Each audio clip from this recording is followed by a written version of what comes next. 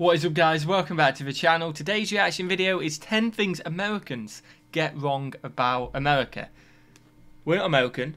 No. But it'd be interesting to see if we had got this wrong. Yeah. We may not even known about it, to be fair. The first one says Independence Day. It says it in the time there. So the thing about Independence Day get wrong, and I think I know what it is. I've just said that. I promise I've not thought about this one bit until I've just said that.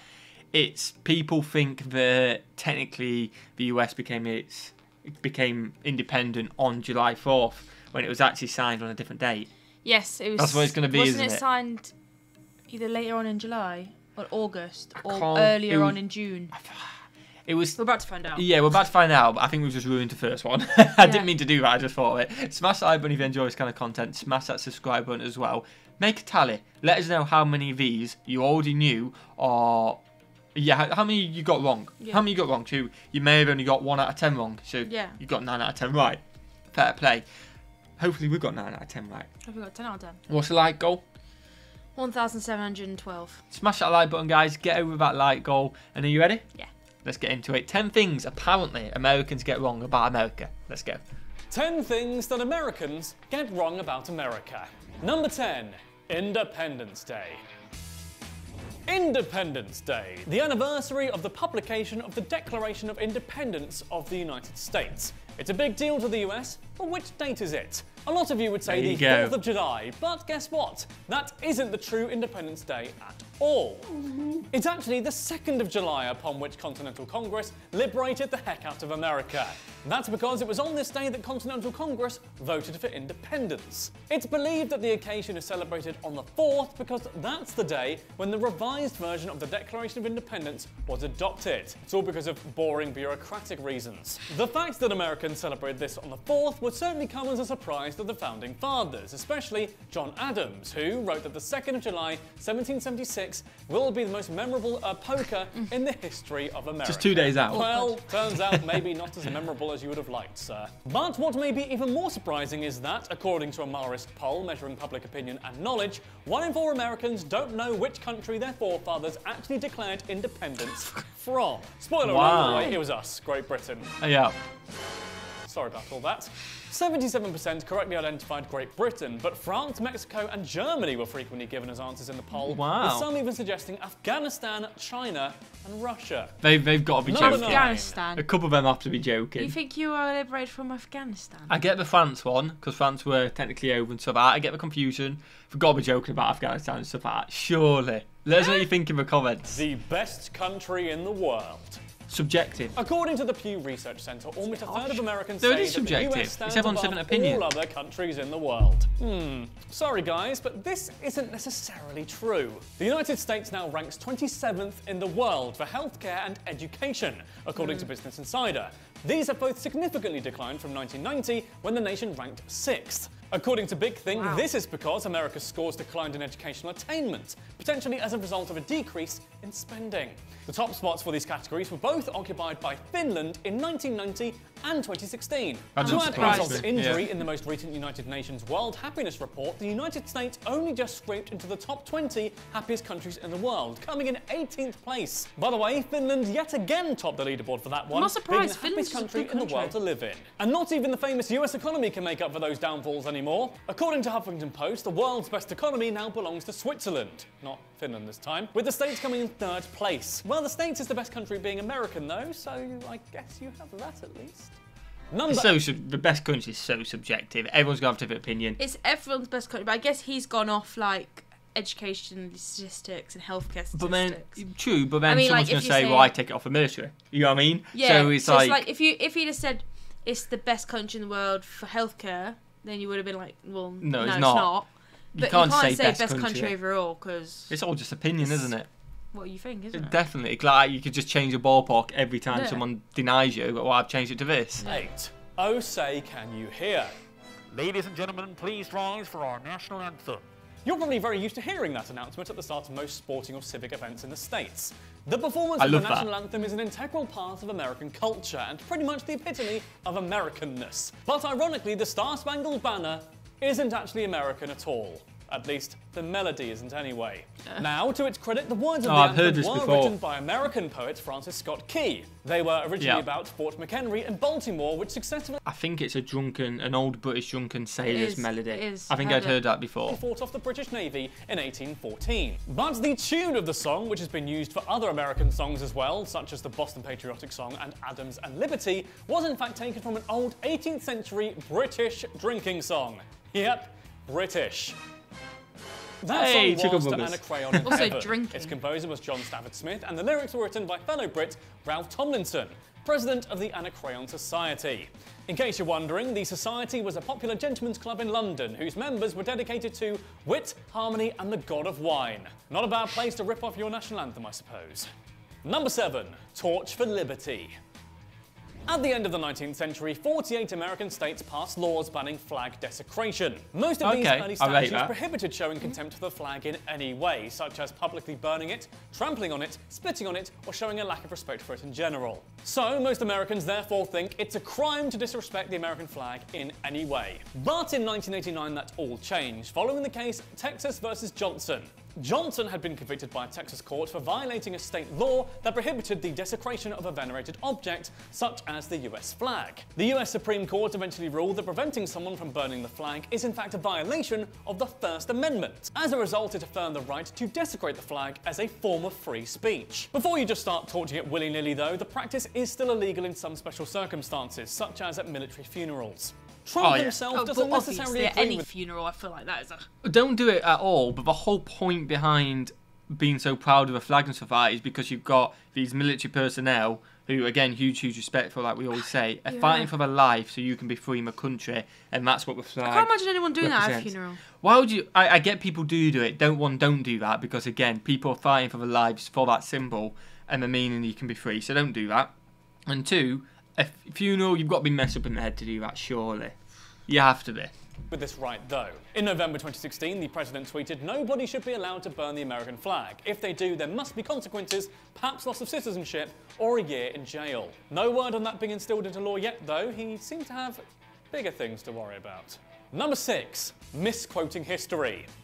American history is full of iconic quotes that practically everyone knows, or at least think they do.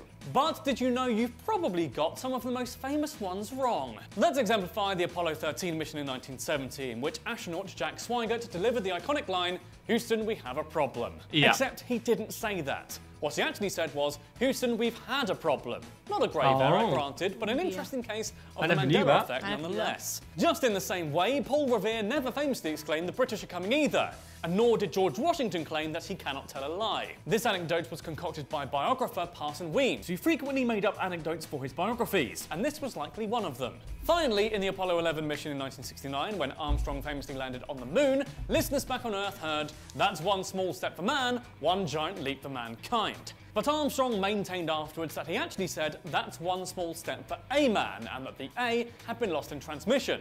So it turns out many American catchphrases are just downright wrong. I mean it's not downright wrong, is it? He missed out an A. It's not downright wrong, is it? Now that is clutching at straws. Come on, I'm ashamed to be British at this point. Number 5. Not so wall-to-wall. What? On the 24th of October 1929, the United States stock market notoriously crashed, a date now known as Black Thursday. One of the biggest myths surrounding the crash was that investors jumped out of the windows of their high-rise office buildings after realising that they were financially ruined. It is true that the rate of self-inflicted death increased in the United States during the Great Depression, but that's across the entire nation, so not as a result of the stock investors on Black Thursday. So where did this awful rumour originate from? Well, on the day after Black Thursday, one man jumped out of a window of a high-rise building. Just one.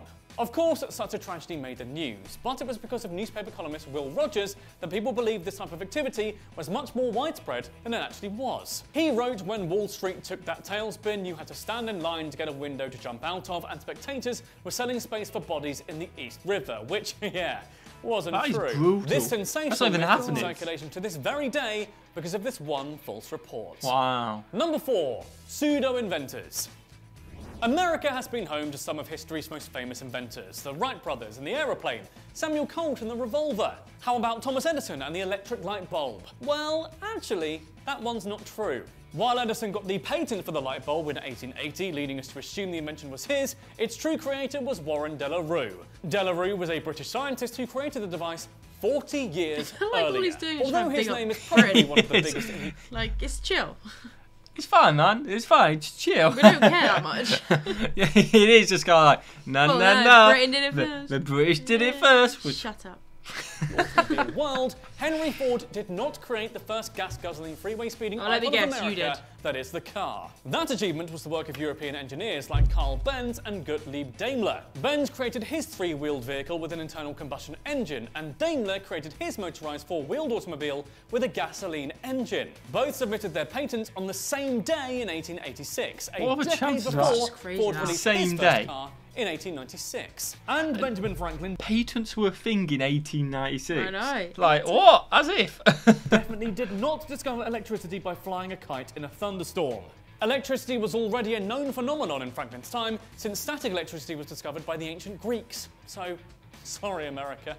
Number 3. He's got something against America. He has something against As any devout fan will tell you, Cooperstown is synonymous with America's favourite pastime, baseball. That's because it was where the national sport was born when it was created by Abner Doubleday in 1839. But yeah, guess what? This history is in fact a fabrication conjured up in 1907 by the Mild Commission, who issued a report asserting that baseball was invented in this New York village. Their conclusion was based on nothing more than a testimony from mining engineer Abner Graves, but it's been discounted by historians. Of course, baseball was based, no pun intended, on the English game of rounders, but the game as we know it today was in fact the brainchild of New Yorker Alexander Cartwright. Cartwright invented the modern baseball field in 1845 after playing a similar game on a plot in Manhattan. He then created the New York Knickerbocker Baseball Club, and he and his fellow players created the first rules for the modern game. The first recorded baseball game was in 1846 when Cartwright's Knickerbockers lost against New York Baseball Club, and then in 1858 the first organised baseball league was formed. Number 2. I like how the first baseball team was called the Knickerbockers, and the second one was Baseball Club. Like, you'd assume the first one would just be Baseball Club. Hard cheese. Hard cheese? Ooh. While the bald eagle and American cheese. bison are officially recognised as the national animals of the United States, unofficially we'd say that Mickey Mouse is definitely up there too. Anecdotes say that Mickey was based on a mouse that Disney had trained to do tricks himself, while others say he first came about when Disney drew his pet mice when writing to his niece. According to Walt Disney himself, the idea of Mickey came to him while on a train in 1928. But the truth of the matter is that's all poppycock, and that Disney did not create the iconic mouse. In fact, Disney as we know him today was actually created by Disney animator Ub Iwerks. Iwerks has been dubbed the Forgotten Man of Disney, and with good reason. After losing the rights to Disney's first creation, Oswald the Lucky Rabbit, Walt asked Iwerks to come up with a new character, and Mickey was born in 1928. But over the years, Iwerks felt he wasn't getting enough credit for his creation and left the company. He did eventually come back, but he refused to work in animation again. Number 1. Wow. In the beginning. I get how it was Let's end where it all began. With the first president. I thought I was expecting like the American sliced cheese thing. Yeah, I was expecting some. I guess maybe it's just hard look. It's mice as well. Hard look or something like that. Mice like cheese, don't they? Oh yeah. Switch on today, aren't you? It was bad. George Washington, or the sort of first president. According to Time magazine, 94% of those asked in a study remember George Washington as America's first president. But they're all technically wrong. He wasn't the first. In fact, he wasn't even one of the first. During the American Revolution, several presidents were elected by the Continental Congress. The first was Peyton Randolph, whose most notable achievement was the creation of the Continental Army. Then there was Thomas Mifflin, who was president between 1783 and 84. Among his achievements was that he oversaw the ramification of the Treaty of Paris. Then came John Hancock, who became famous for signing the Declaration of Independence during his time as president between 1785 and 1786. We won't go through all of them, but the difference here is that George Washington was America's first president to be elected by the people. This was in 1789, when the US Constitution gave the rights for citizens to vote for the electors, who in turn vote for the president. But technically speaking, George Washington was not the first president of the United States. He was the 15th. So to be fair, I would have probably said George Washington, just because when we've done like the revolution and stuff like that. Yeah, he's one that pops up all the time. But, yeah, and he gave a whole speech about the US becoming, like, having a leader who everyone pictures of that. But now it makes sense of it. It's just one which has been voted in for, and it previously had it. Smash side, but if you enjoy it. Did you enjoy that? Yeah, it was good. A few bits in there, I was like... I think he had a few issues with America. I don't know what he had against you legends, but I enjoyed it overall. A few dodgy ones in there as well, but some good ones. Yep. Let us know if you knew all them in the comments below or what you thought of the video. Smash that like button, guys. Smash that subscribe button. And what should we do? Have a fantastic day. And we'll see you legends in the next one. Peace.